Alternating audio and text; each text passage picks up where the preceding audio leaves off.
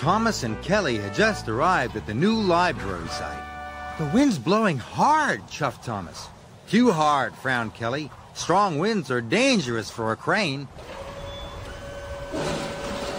The wind was blowing so hard that Jack and his friends could hardly get their work done.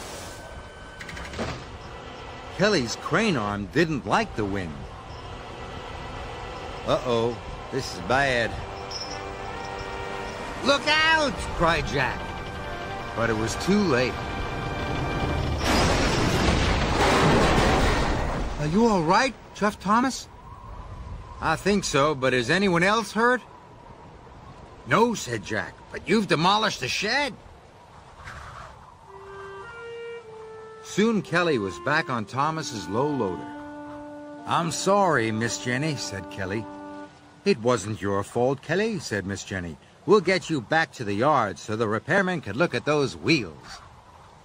"I'm glad it's only your wheels," said Thomas. "Me too," said Kelly.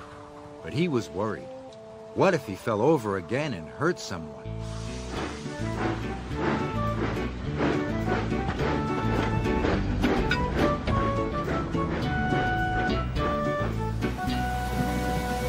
That night, the wind blew and the rains pounded down.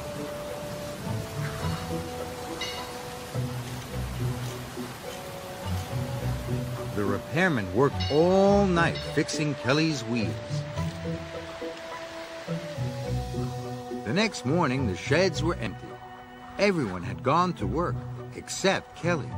The rain had stopped, but the wind was still blowing, and he was worried. Then Miss Jenny came to the sheds with urgent news. "Isobella has come off the road at the quarry bridge," she said. "We must rescue her at once."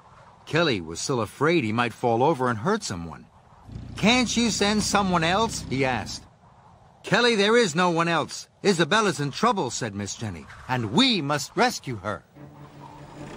Isobella was scared. She didn't like teetering on the edge of the road like a seesaw. Soon, Kelly and Miss Jenny arrived. "Isobella, are you all right?" asked Miss Jenny. "I think so," answered Isobella. Kelly had to remove the piano first. The wind blew and the piano swayed. "Oh dear, be careful." Soon, Kelly lowered the piano safely to the ground. Now he had the hardest job of all, to rescue Isobella.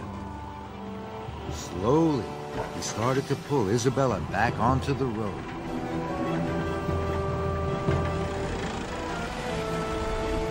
The wind blew harder. Isobella began to teeter. "Oh! Oh!" Kelly was worried. He stopped. "What's wrong?" cried Isobella. "The wind's too strong," said Kelly. "You can do it, Kelly," called Miss Jenny. "You can do it!" Kelly knew he couldn't let the wind stop him. He started his winch again. He pulled harder. And harder.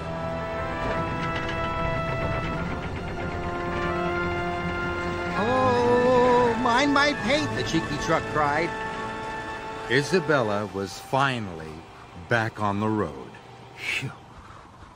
"Well done, Kelly," said Miss Jenny. "Well done." "Thank you, Kelly," said Isobella. At last, Kelly had his confidence back. Isobella was on her way again. And Thomas could see that Kelly was happy.